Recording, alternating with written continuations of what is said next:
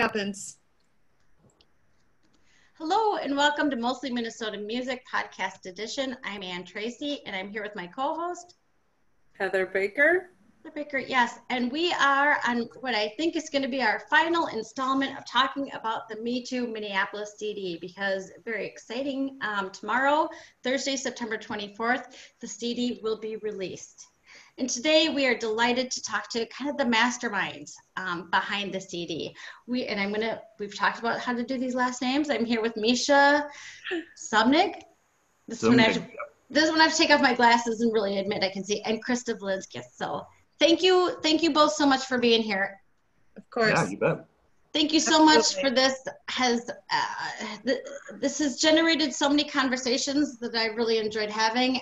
It has been the cause of many tears in my car as I listen to it, but it also makes me feel empowered. So thank you all for doing it.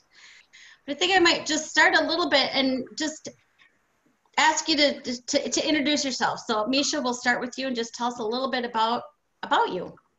Sure. I'm a recovering musician who's transferred his life more into being a dad, and I still make music.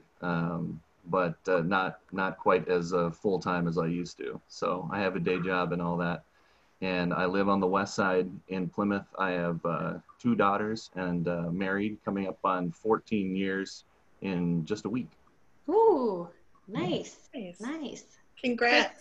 Yeah, congrats is right. 14 is a good, nice. Nice. And Krista, I've known for many years, but I'm just going to ask you to do the same thing too. You bet, Ann, no problem. So my name is Krista Vilinskis. I work at Tinderbox Music. I used to run a record label. I did some music licensing and publishing, but my heart and soul is with publicity, of course. And I work with a ton of Minneapolis fans. And so when Mischa called me about this project, I knew I was going to dive right in. It was a no-brainer for me. Planned Parenthood, talented women, I'm on board. Yeah.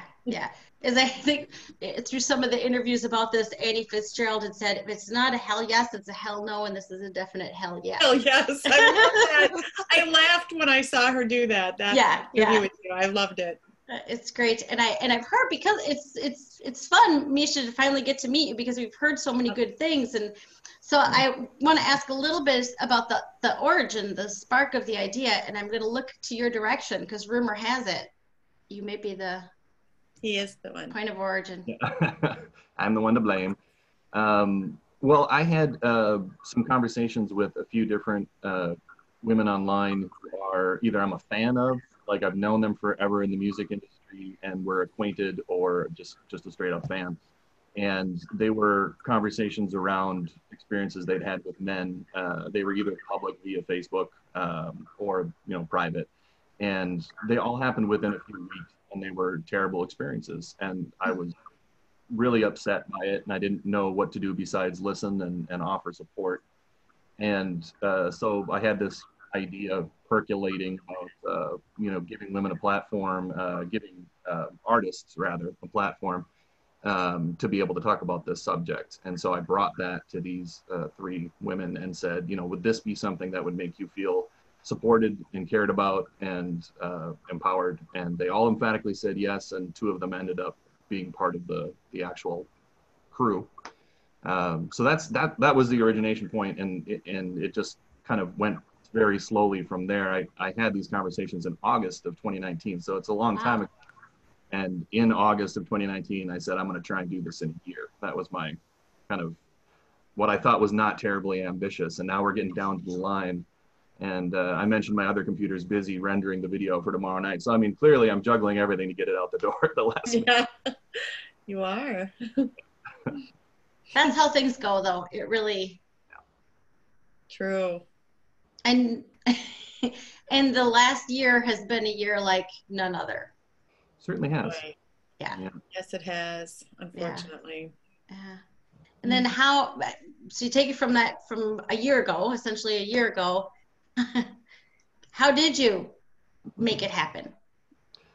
Well, I started the conversation slowly with people where, I started with those first 3 individuals and then just slowly went out from there. I knew I needed to have resources involved who would be technically able to record these songs to give people, because that's often a hurdle for people, is to have high quality places to record with talented engineers and talented producers and good gear, so you can really imagine a song but then actually complete it and have it sound like it does in your head.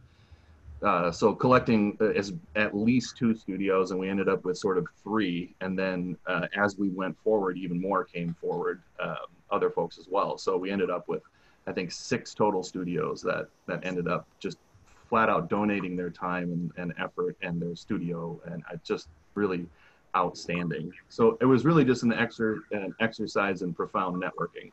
That's the way it kind of all came to be. That's great. I don't want to put you on the spot, but I want to give you the opportunity to give a shout out to some of those folks. I mean, there's been a lot of labor and love going into this.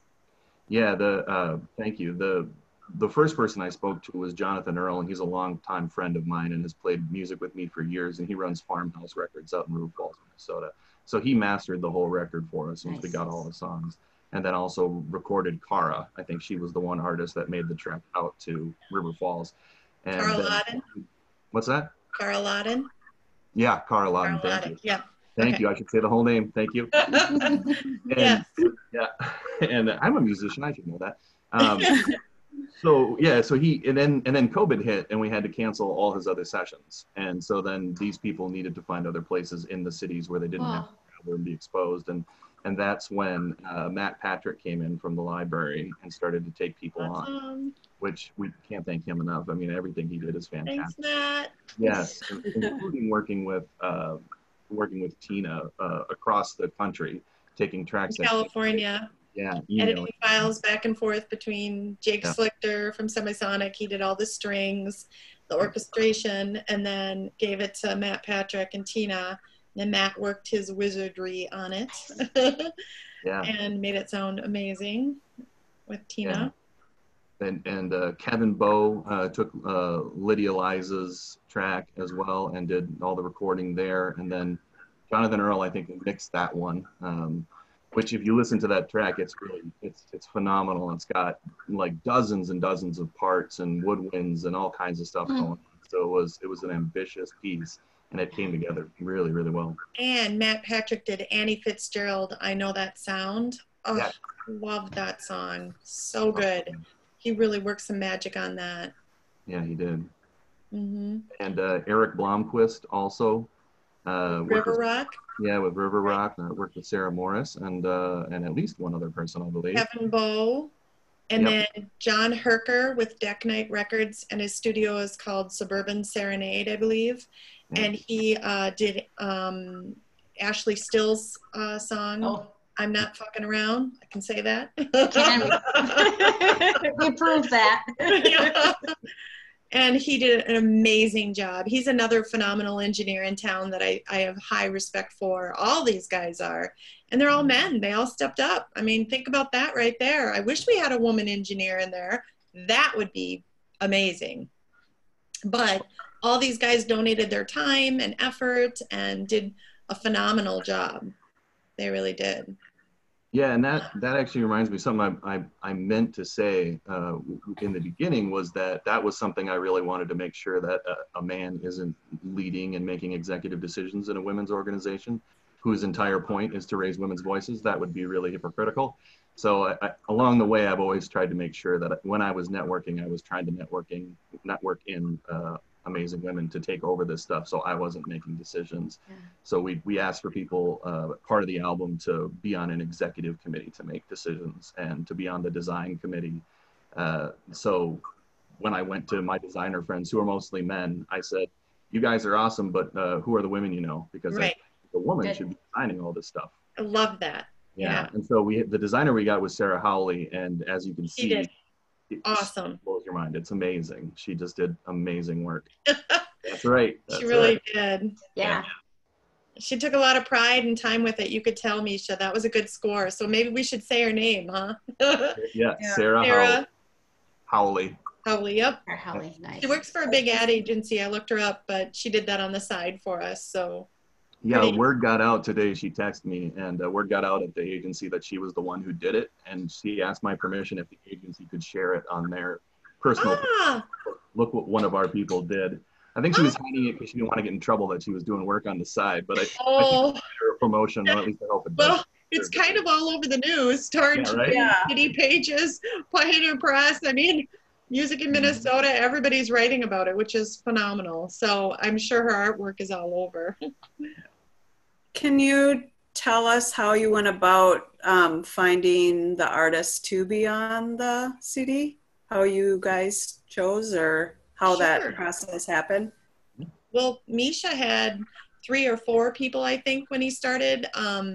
And then he called me up and said, hey, do you want to help me out and do PR? And I was like, no brainer. And I was like, yeah. And I started naming a bunch of bands and just started reaching out to all these, you know, women, femmes, non-binary women. And I was just like, what would you be interested in? And they all said yes right away. And many of them already had tracks that they were working on like that. And what I really love is everybody took this song in a different direction. It's not quite literally what you think. When some of them like broke down the songs and explained what they were about, it was really impressive. Like Maida's is about oxygen, and she talked about how just, it was so phenomenal.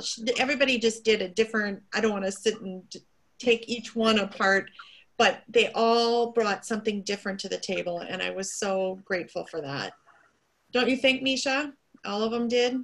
Yeah, everybody, and that's what I love about having a subject that's a little broad, is because people can go anywhere with it. And some people went really literal and Yep. really broke something really specific, a specific event or a specific time down. And then some people, well, a good example is Elspeth's song about On the Shoulders of Giants, which is one of my Love that favorite, one.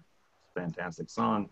And, you know, and it really just hits you about all the people that were standing on the backs of, who did all the things that they did, and worked as hard as they did to be able to get where we're at. And like Tina Shaleski, her song was dedicated, it was about Harvey Weinstein, and, you know, what was the letter from the woman that was sexually assaulted by her. Tina read that and was moved and touched by it. And basically this woman said he ruined her life, and Tina wrote a song about it, and she just really encapsulated what this is all about. It really is heartfelt, and everybody, I mean, Jordan Myers, it's like, don't put your hands on me. I mean, all of it. It's just so well thought out, and it's so diverse. It's not one genre per se. There's some singer-songwriter, there's some like Ro's track. I still cannot believe Ro did that in his bedroom. And wait till you see the video he's made. Oh, awesome. Them. Yeah. Unbelievable. Well, Ro did an exceptional job. and just the whole theme of the song was really about kind of doing a portage, carrying a canoe, as I remember, and kind of having to deal with the shell of that and transformation, and just talking to Ro, it was fascinating. You know, Good. I'm so glad. I mean, Ro did so many interviews. He was actually, they were very tired after. I can only. Kept texting me, oh my God, another one? I'm like, yeah, they all want to talk to you. Yeah. So it's a good thing. Which is great. I mean, and what I love about it is it really mirrors the experience of the general population. I think, you know, unfortunately, I will go out on a limb and say every woman, every girl, every trans, non-binary, femme has had some kind of experience where it's been not so favorable to be a woman. It's been dangerous to be a woman. You know, we all know how to carry our keys like this. We all but everybody's experience is different. You know, True. you've got a Mary Bew, or you've got an Ashley Still, where it is really what you'd think of when you think of sexual violence, to an Annie Fitzgerald, and I Know the Sound of Eggshells Cracking. I mean, it just really. Yeah. You're right on about that. And it's such a emotional thing to bring up. And one of the things I would like to mention that I've just learned is some people who have been sexually assaulted want to name their accusers, and some truly do not. They want to distance themselves from it, but want to put their best foot forward and try to help create change. And this group has definitely come together. They they talk amongst each other. They've gotten tight. They've gotten close. There's really a unity there. And there's a bonding experience where they're sharing, and these interviews have been cathartic. And I've learned a lot. I've learned from some of them that it's very triggering, which I'm sure is very hard for them. But at the same time, it's giving them bravery to speak up and talk about how uncomfortable this is and what happened to them. But they're so grateful that they have a safe place like this, and they've created some art from it. You know, I mean, it's been a healing process, I think, for some of them too. I've had a lot of late night texts and emails from the women, phone calls, just thanking me for doing this. It's been emotional, to be honest. It's been a learning experience for me too. And it's been a ton of work, I will say, but so rewarding and so worth it, you know?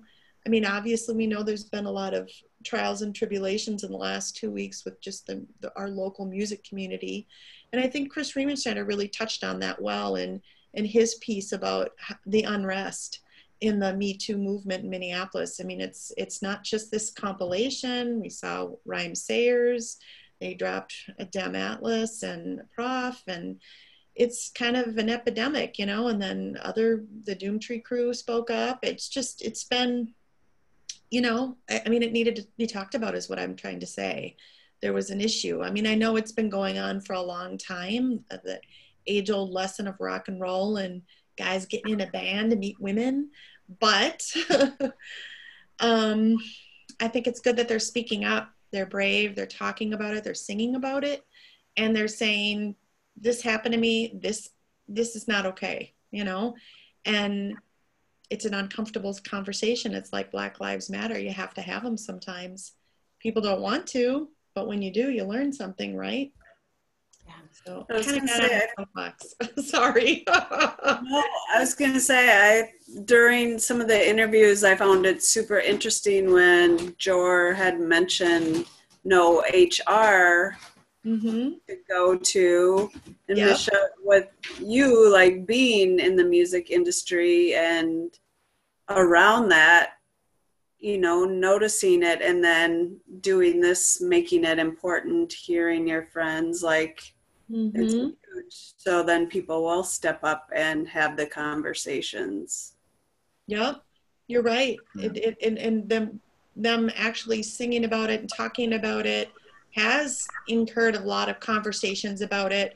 Matter of fact, I know some of the women in this group have talked to men that are in other big bands about it. Like they're at a gig, outside gig, you know, Ice House is doing a couple, and this compilation has been a topic that comes up.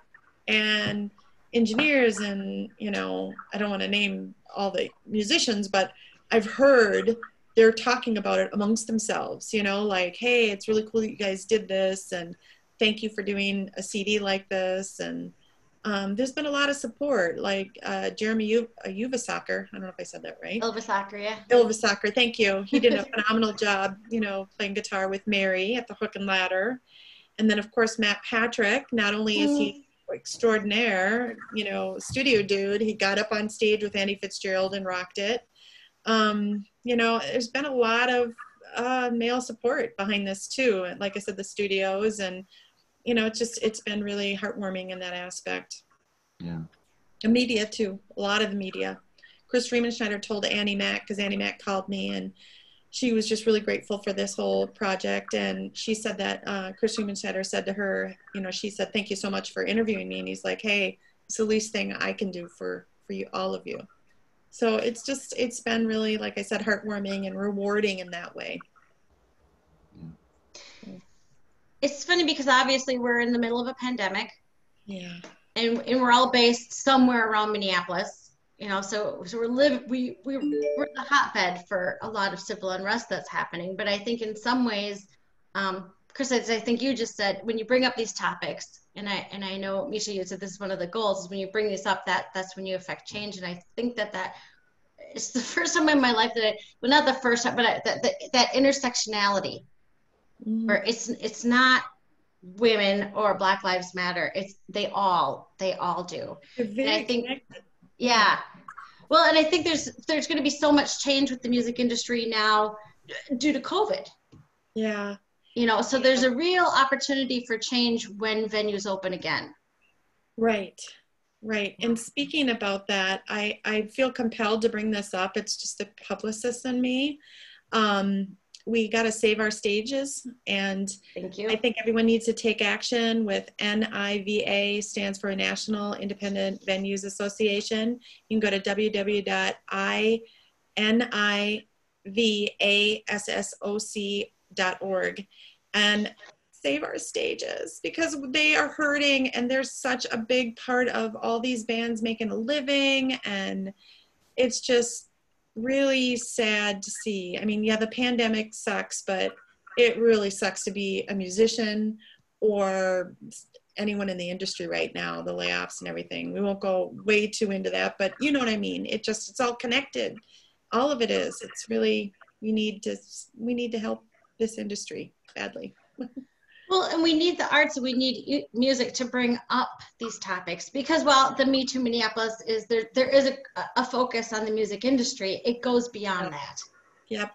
Because the Me Too goes beyond it, and some of the songs are very specifically about music related things, and many of them are not. You know, True. And it's the music and art brings up these hard topics in a way that's palatable, that makes it. Mm-hmm. You know, you can woo people in with the sound of the music, and the I mean, never mind the messages and everything. The music is so good, isn't it? It is. The whole album is just phenomenal. And Mischa, I don't even know if we thanked your mastering guy that made the whole thing come together cohesively. Is that the same Farmhouse guy? Yeah, I mentioned Jonathan Earl. Yep. Yeah, if I hadn't, I'm sure he would have already texted me. I was going to say, what do you think your girls will say? I don't know how old they are, but I think you have 2 girls. Yeah, 5 and 10. Okay. When they get a bit older, hopefully, what do you think they'll think of your part in bringing this to us and to voice for women?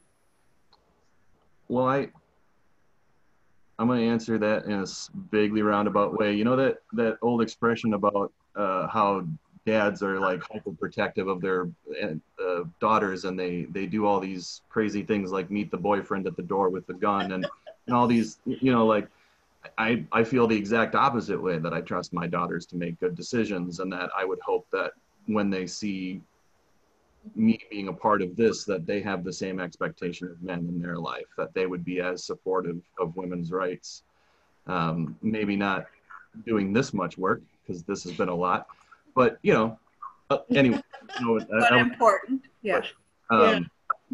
Having that same expectation of their boyfriends that or girlfriends, that they would be as supportive of feminism in general, and also preventing and helping people who've been sexually assaulted. Mm-hmm. I feel like we want to clone you. Is there more people like you? Wow. You're going to have like 47 anniversaries coming, because you're a good one. Yeah. Thank you. That's very sweet of you. It's funny to think about that too. Is there's a good age range of artists on the, and I won't call anyone out. I think I know at least one is about my age. I'm gonna put us up. I am really proud of that, and I made a point to mix up the interviews, and I put some of the older ones with the younger ones, and the younger ones with the older ones, and the ones that don't know each other. And I noticed even on your interviews, Anne, you said, I'm sure you all know each other. And a couple times they're like, no, actually I don't. It's like, I did that on purpose, because I wanted them to have an interesting conversation. And that is exactly what happened. They all texted me later and were like, that was really cool. I had never met Tina, or I had never met Ro. And wow, I had no idea that song was about that. You know, and so it's interesting to hear them say that about each other. So that was heartwarming as well, to realize that you know, people now know each other because of it, and the age group does mix. Well, and as you said before, there was a feeling of, I know you all have my back. Oh, that's a big one. I literally got that text earlier today from a couple of the girls. So yes, you are absolutely right about that. They have each other's backs. They do, and I think that that's helpful too when you've got a wide range of ages, because hopefully, Mischa, your kids have a different experience than even my youngest is 16, than even my kids. You know, you want it. Well, and to bring full circle, not to cut you off, but what you were saying about that is the best advice that the younger Tina gave Jordan Myers, and you should say that. That was. Oh God, I wish I could say it as well as Jordan. What I had asked is if you had advice to a younger self, and what was Jordan? Oh God, Jordan was like, and Jordan's like, the youngest one on the call. Well, I think his quote is like, there are a lot of assholes out there, and you don't need them. You just don't need them. And she went on, and then Tina Shaleski, God love her, says, do you think you could say that to that baby Jor could say that to baby Tina? Out missing a beat, Jordan says, baby Tina, there are a lot of assholes out there, and you don't need a one of them. I love Jordan. She's so funny. It was that, if I had to pick 1 minute of our experience with this, that minute just made it all worthwhile, because we have so much to learn from each other. And kind of to get back to Elska's song, we are on the shoulders of giants. You know, we've all got a little bit, and it's just amazing. All of the songs are so amazing. Yeah.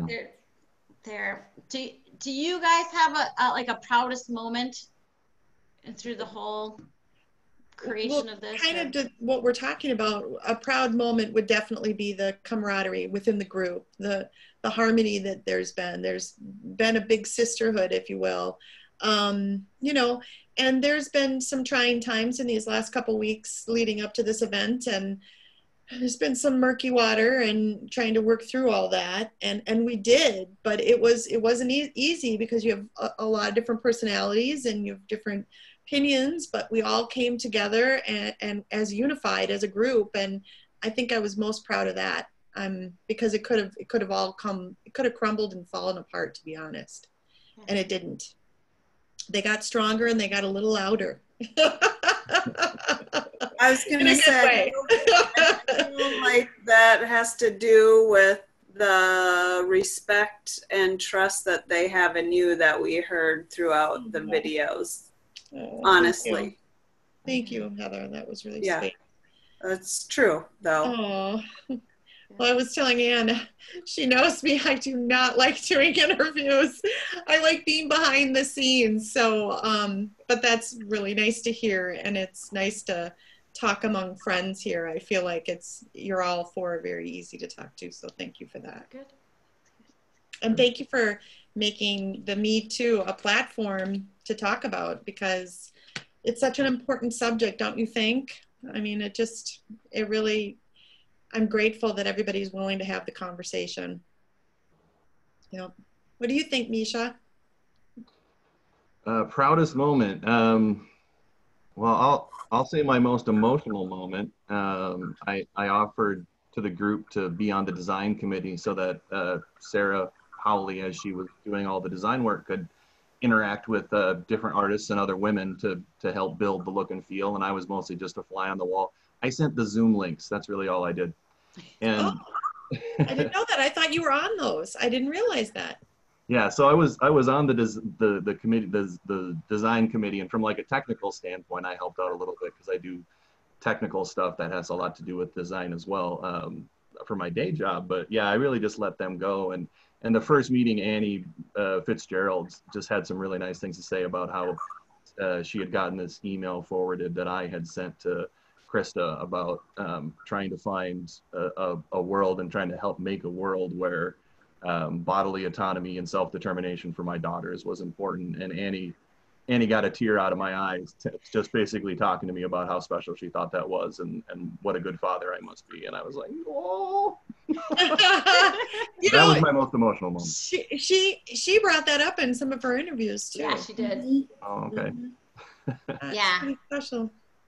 It is amazing. I mean, I think that bond between, and I have 3 daughters, between daughters and fathers is, I mean, obviously it's important, but I think that I think that some fathers aren't as willing to jump in wholeheartedly and be that kind of supportive, where, you know, it can be a difficult subject to discuss, and you're probably not discussing it too much with a 5 and a 10-year-old, but even just to be thinking about it, you know, I mean, in an age appropriate, you know, Sure. Well, you'd be surprised how much stuff has come. Both of my girls are ice skaters, and my 10-year-old's very serious about it. She has a goal of being a gold medalist here in a 2028, I think 2026. I don't know, one of those. And so we go to competitions, and there are all these new rules after USADA changed all the rules post the big fallout. And so like they can't be alone with their coach in an elevator, and some of these buildings are huge, and some of these kids are young, so like I have to go to the top and my wife has to go to the bottom, and we got to put her in the elevator and put her down, and one of us has to go with, and the other can go with the 5-year. Like, it's just ridiculous. You're actually like bouncing the kid around, and the coaches can't be in the dressing rooms. And how is a 6-year-old or a 7-year-old or an 8-year-old going to dress themselves? They can't tie their skates tight enough. You know, it's all these really difficult things where the moms end up taking the brunt of it, because they're the ones in the locker rooms tying everybody's skates and helping get their hair done. And so dads can't even do by themselves. Single dads, you know, just can't do it if they have a daughter in there. And so thank goodness I'm not a single dad, but you know, they would really be leaning heavily on the other moms in their skate clubs or whatever, you know, what have you. That was sort of a roundabout way of answering that, right? It was. Well, I mean, it's funny because it really well done. It really brings up an important aspect of this, is that it's when as women, I think of a Jordan's song, won't stop. Thank you. I'm like, won't stop me now. Won't stop me now. I had to look it up too. Yeah, there's a. I don't want to say it wrong, so yeah. But that idea of understanding your boundaries, and your boundaries keep you in and keep others out, you know. And I think the more that women understand that is what a boundary is about, because you aren't necessarily, again, I'm not 22 anymore, but that wasn't, you know, it used to be the old give your grandma a kiss, whether you wanted to or not, you know. I think you're bringing up a valid point, because what she basically said, and I remember this interview with you because I watched it recently, is just because I sang for you and you feel like you know me and you want to take a picture after, that doesn't mean you can put your arms and your hands on me, on my body. You can't touch my shoulder. Please don't touch my back. Don't touch my butt. Don't touch any part of me. I'll take a picture with you, but that doesn't mean it's okay to touch me. And I think I remember that, like a couple years ago, Taylor Swift had a lawsuit with some guy from the radio station because when he took a picture, he went up, hit her skirt and touched her. And he says it was a he said, she said thing, but she was so shocked, and her mother was right there because her mother was her manager. She told her mom right away and they got out of there. But it's just sad that happens. You know, that kind of stuff is really not okay. And it's really disturbing and inappropriate. And if it was Mischa's daughter, I mean, it's just so, you know, upsetting. So it's good that we're talking about it. It is a tenuous year. 2020 is, let's face it, sucked. Just today alone. No kidding. And it just is, it needs to be a conversation. And I'm glad that it's, you know, these femmes are writing about it and singing about it. And it's not like I said before, it's not like super depressing. It's not like, you know, it's just like this awesome music that makes you really listen and tune in and hear. And those, like I said, those interviews have been so cathartic, listening to them talk to each other and, you know, jive off of each other. It's just been like, you know, I just like, wow, I was like listening going, I had no idea, you know, It was great. You've done I should say both of you have done an exceptional job on interviewing all these films. You really have. You've done a really I'm good going to job. miss the conversations. We have to find a way to keep making them, you know, quarterly. Everybody can get together and kind of have a conversation, which would be awesome because it will be so much fun to hear about the reactions to it and, you know, from everybody. You know, Yes. I think it's. And I think they liked watching each other's interviews, going, "Oh, I learned that about this singer or that singer, this vocalist. I didn't know." Mm-hmm. So. Well, I think. Well, first I should add before I tell you what I think you should do in the future, because I have a really good idea. What would you like to see this be the start of? What would you like to see in the future? I think it was Tina Shaleski with you. I think. The interview that she said, I just wish at the end of this, we could all be on First Ave stage and having a show and backstage and listening to each other's songs in person and then having this camaraderie and unity after. I mean, because I miss that, you know, like this has been so much extraordinary extra work for both of us because of COVID. And it's okay. I mean, we wanted to do it. But I think we do things maybe a little differently, right, Mischa? Because we know now what's expected out of the gate, like with the editing and all that. You know what I mean? Yep. The panic. Yeah. But I would do it again, but I would hope that we could have a live show next time. That I really would. That was certainly the intention from the beginning. Is it was obviously being a musician and having played hundreds and hundreds of shows, that was what I was really looking forward to. And that was, as soon as Tina said that in that interview, I remember that I was just, that hit me right in the heart. I was like, yep, me too. I feel that. I wanted that. That would have been great. Have everybody come together after spending so much blood, sweat, and tears, yes, songs and everything, and then everybody gets to be in the same place and thank each so other rewarding. Their contributions. And yeah, there's really something to be said for physically all being in the same place. So that would be a nice in the future for sure. Right. Like the Hook and Ladder show is obviously not open to the public, but there'll be some media there, social distancing, and a couple of us there, us four, I hope, with masks on and social distancing. But you know, it'll be nice to see Maida and Sarah Morris. It'll be a nice. It'll be short and sweet, but rewarding nonetheless. Yeah. So I would love to see next year a bigger platform and, you know, not as crazy last second editing right. And panic. Sorry, I pulled the curtain back, Mischa. All good.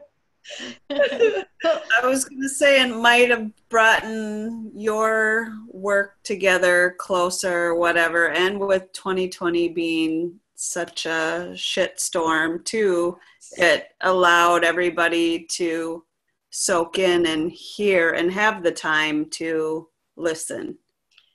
Heather, you're right. One of the things I was going to say is this project has actually given me daily purpose to help these women amplify their voices. It's been very emotional, but it's also been very rewarding. And if I'm having a shit day and I'm panicking a lot or just not being able to sleep because of COVID and the stress of everything, homeschooling the kids and the job and just, you know, keeping everyone happy, it's, you know, it's something that gets my mind back to look at this. This is a bigger picture thing. I need to throw all my energy in this and make it freaking awesome. Or at least die trying, right? Oh, success. Daily purpose, man. It helped a lot, Heather. So that was a good thing to say. Yeah, I feel you on the daily purpose. I started out in nonprofits, and then I was at the same nonprofit job for about 11 years. And just coincidence, that was the nonprofit. We couldn't see it. What is it? I couldn't see it. The J.J. Hill Reference Library in. We'll be talking in a second because I used to be a librarian, so you just had the magic word. You can't tell because I took them off, but I was a librarian for years. Sure. Yeah. Smart cookie. Hair up and the glasses. That's your Halloween costume each year. Yeah. But sorry, we will talk after this. But yeah, sure. yeah. But Yeah, but so just that's I always wanted to have my life be one of service in that sense, that I didn't, my plan wasn't to go work for a big company. It was to make art and try and be in the nonprofit sector and be of service. And so my last year at the library, I basically had to let my staff go and then let myself go at the end of the year. And the company that I trained for that whole year to take over my job graciously liked me enough to hire me. So I've been working, and then they were bought by a big international company. So now I work for like a big company, and they're great. But that's definitely very close to my heart, is trying to find some way to be of service. So this is, I feel just like Krista, that this has really given me a lot of purpose, and I feel really good about being part of it. And when I see those emails that sometimes come back and forth between women, giving each other support and clearly feeling the love and support from each other, that really means a lot. Makes you feel like you did something right. Yeah. In a really crappy year. As I laugh. Yeah. Let's see, both of them laughing, cry. Laugh or cry, right? Yeah. Well, I'm so glad to hear you say that, and Krista, I'm so glad to hear you say it again, because I think you should do this in every state. That's my plan. Take it on the road, Krista. Take it on the road. Ooh, Oh, that's Mischa, a cool you want idea. to I mean, I just think that the sense of community that's been built and the attention that it's gotten and the conversations that it's started, it's, it's a CD, but it's a movement. Yes, and I just realized we need to thank Andrea Swenson too. She's our MC, and she has really spent a lot of time on this, and God bless her, because she is like edited in all her intros and outros for the MC, and she did an exceptional job interviewing all the ladies, the femmes, and I'm just really happy she's on board with us. I keep thinking I'm forgetting people to thank, and with that being said, I don't want to forget. Is that okay if I can say a few things? Please do. Sponsors, thanking the sponsors, the current Women's March Minnesota, Planned Parenthood, of course, Twin Cities Gay Scene, and that's a magazine, and then Copycats Media. I did not forget them. And I would like to talk about our socials really quick. We have a fundraiser on the charity GoFundMe page. It's on our Me Too page, okay? Me Too Minneapolis.